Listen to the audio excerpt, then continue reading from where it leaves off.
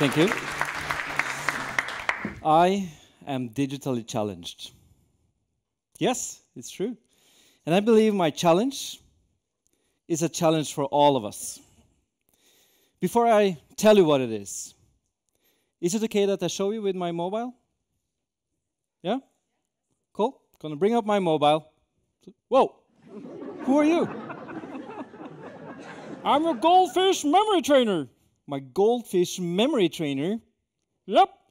I'm gonna send you a notification on email, push, and in-app. What? That just sounds like information all over again with extra steps. Yep. And you know what? What? It's the default settings. Lol. Ow. I don't want that. Notifications about nothing all the time. I'm gonna throw a number at you. 40%.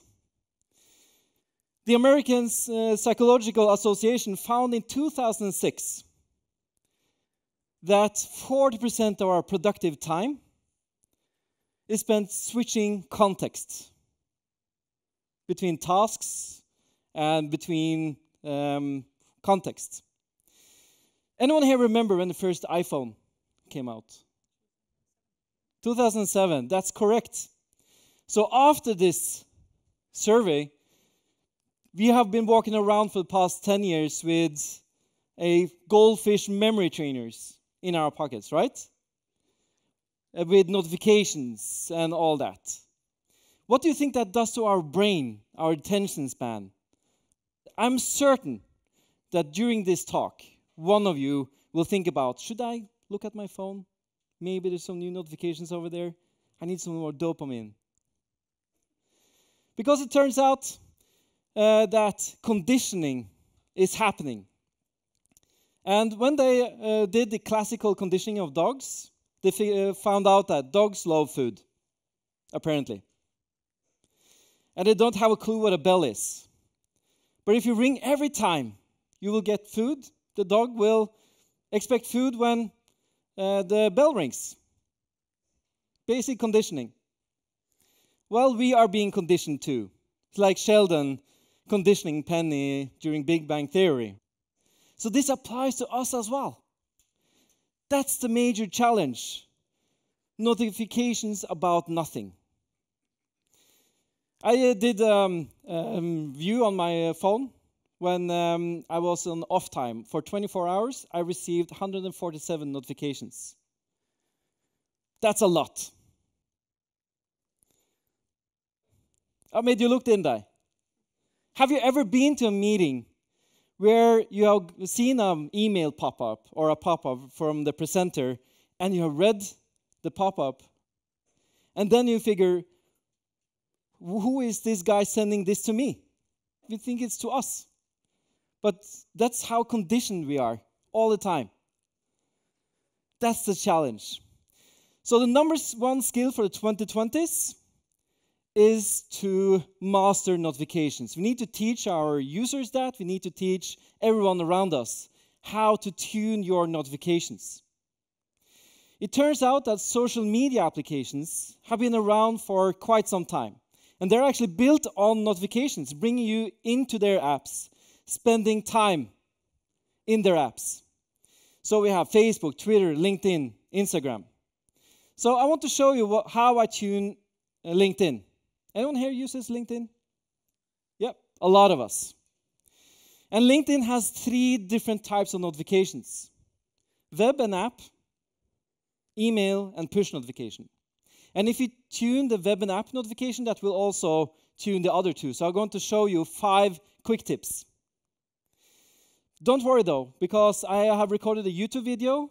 So if you go to my YouTube channel, you will find a deep dive into this. So you don't have to take notes or something like that.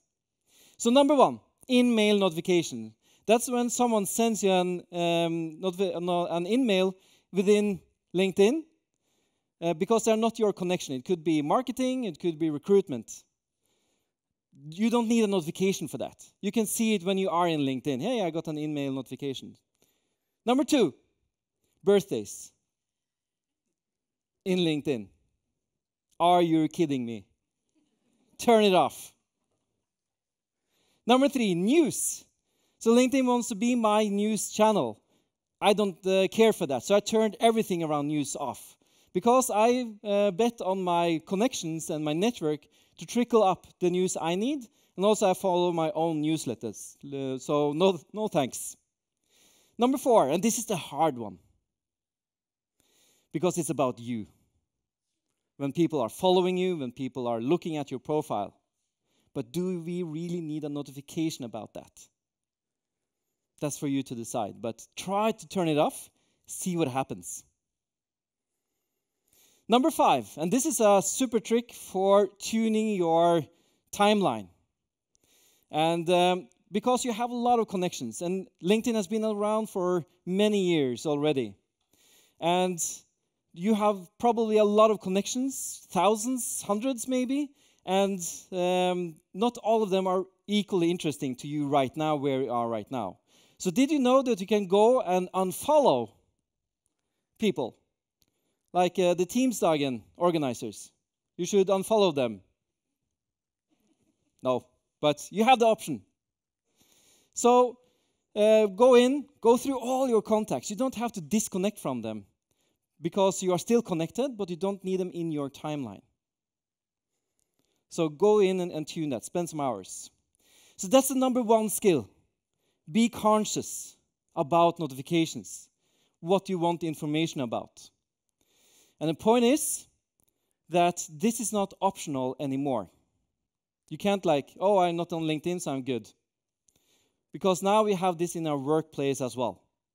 With Microsoft Teams, Slack, Yammer, Facebook at work. They are actually built the same way as the social media applications to bring you into their app, bring you notifications all around.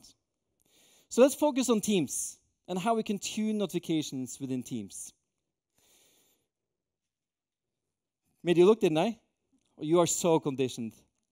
Oh, you are in trouble, people.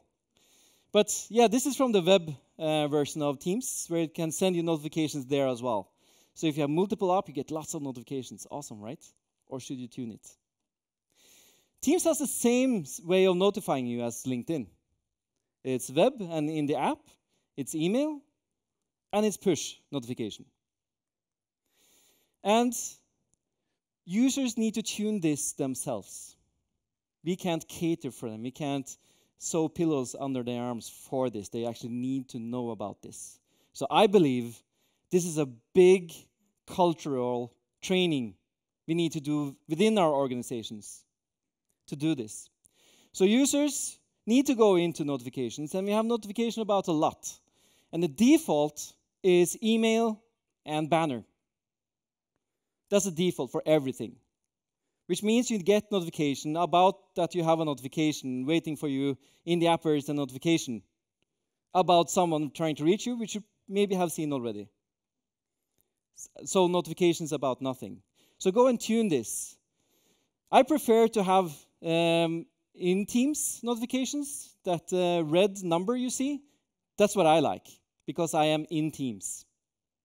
But you will also find that there are new notifications introduced, which means that, and they've turned on the default settings.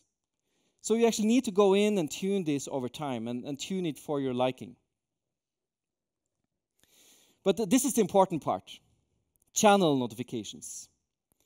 Because after you have tuned our notifications, we can even follow or unfollow channels. And this is the same on LinkedIn when we are following and unfollowing people. So you can go into a channel where people are discussing a topic you don't care about, hide that channel. Remove those notifications. But you can flip it the other way as well, where you can go in and say, I want a notification every time someone posts in this channel, because it's important for me. This is the most important channel for me, so I need information about everything. And to teach users this is the skill they need to survive in Teams in the 2020s. Don't you agree? Yes?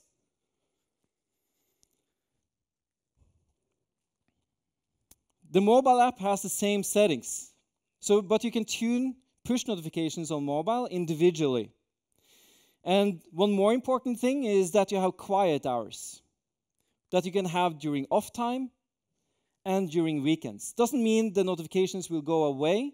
You just don't get a push notification on them. So use that. So notifications in Teams, web and app, email, and push. And be conscious, people, about notifications. Wake up and see how you get your notifications and tune them so they work for you. It's not optional anymore because it's in our workplace, it's in our social media applications, and we should own this stuff. Don't run away from it. Tune it so it works for you. Got a notification for you, by the way. Oh, sweet, thanks.